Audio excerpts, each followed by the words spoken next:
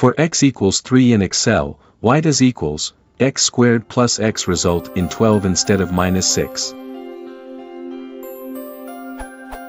Suppose my cell A1 in an Excel spreadsheet holds the number 3. If I enter the formula in A2, then A2 shows the number 12, when it should show minus 6, or dash 9 plus 3. Why is that? How can I prevent this misleading behavior?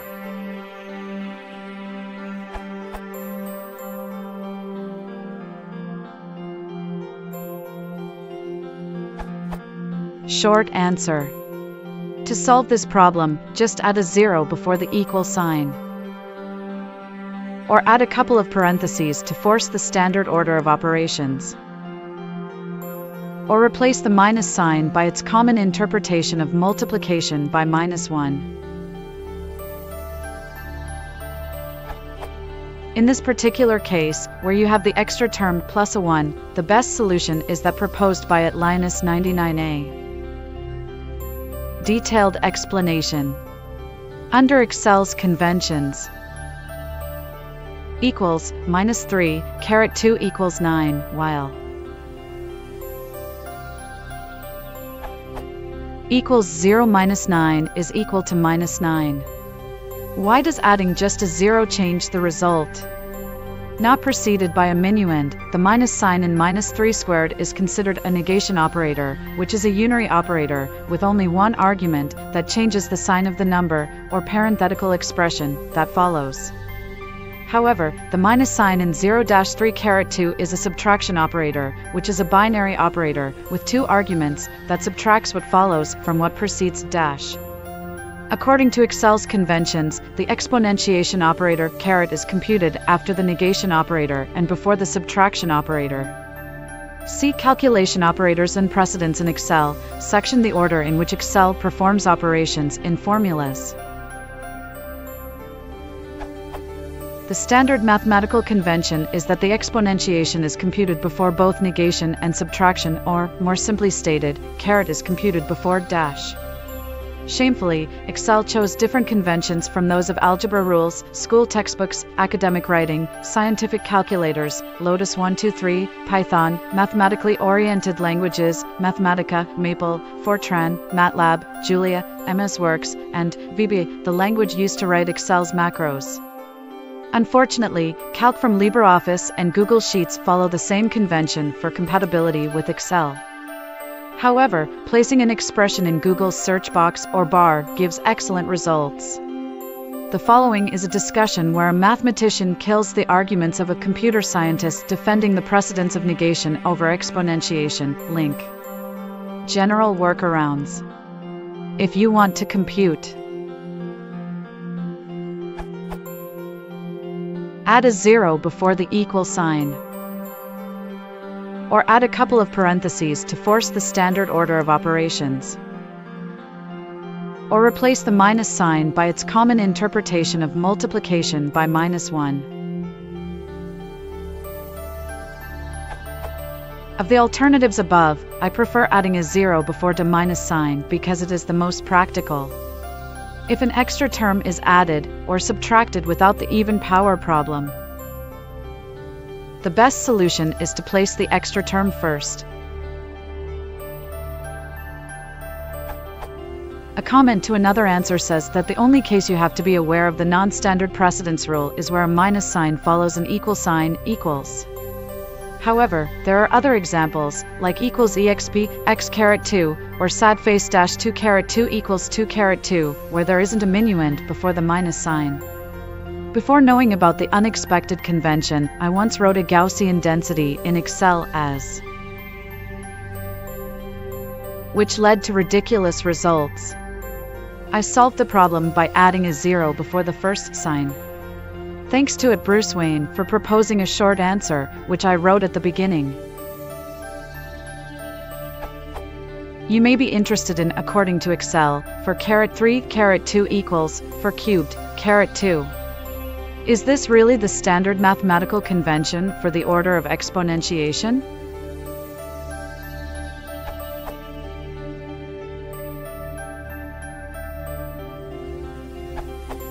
A bit more succinct than Rodolfo's answer, you can use. Edit. I totally didn't see it was a self-question/answer.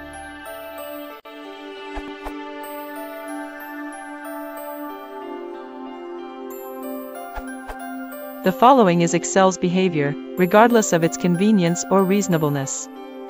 A leading is considered part of the first term. Equals dash 3 caret 2 is processed as minus 3 caret 2 equals 9. With a 0 at the start, it is instead treated as normal subtraction. Equals 0 dash 3 caret 2 is processed as 0, 3 squared equals minus 9. And if you have two operators, then the same thing will happen.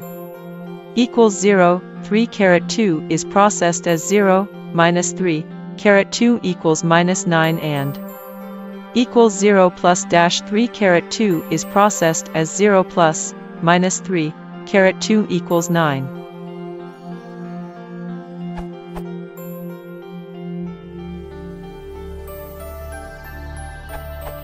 Because Excel is interpreting your equation as x caret 2 plus x, when you wanted dash x squared plus x. To prevent this sort of undesired behavior, I find the best practice is to make heavy use of parentheses to define your own priority system, since negation is not the same as subtraction, and thus not covered by PEMDAS. An example would be like dash x squared plus x. It might be overkill, but this is how I guarantee Excel behaves the way I want.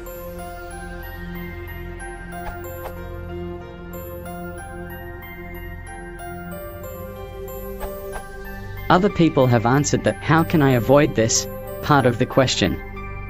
I am going to tell you why it happens. It happens because personal computers in 1979 had very limited memory and processing capability.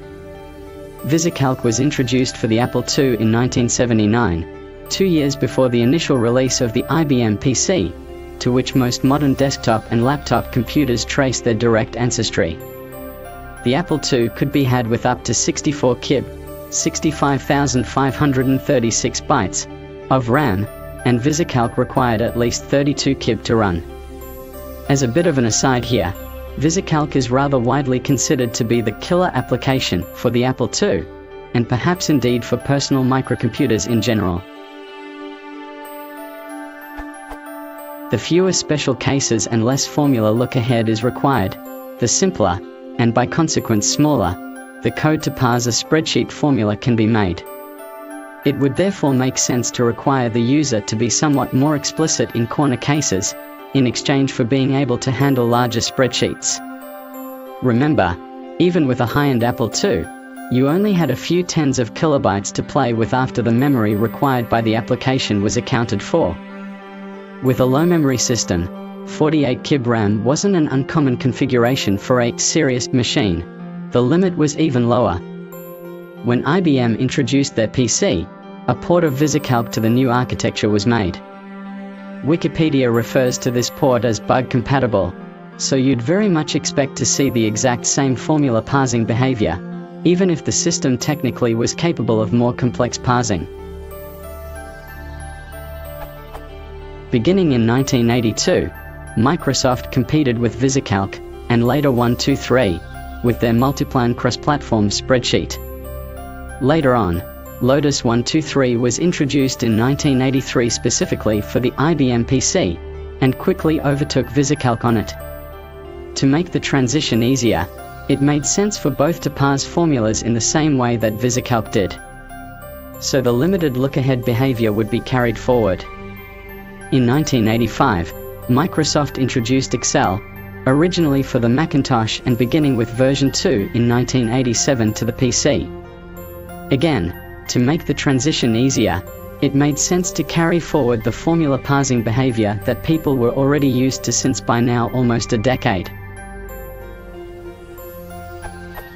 With each upgrade of Excel, the opportunity to change the behavior existed, but not only would it require users to learn a new way to type formulas, it would also risk breaking compatibility with spreadsheets used or created with the previous version. In a still very competitive market with several commercial companies competing with each other in each field, the decision was likely made to keep the behavior users were accustomed to. Fast forward to 2019, and we are still stuck with the formula parsing behavior decisions originally made no later than 1978 to 1979.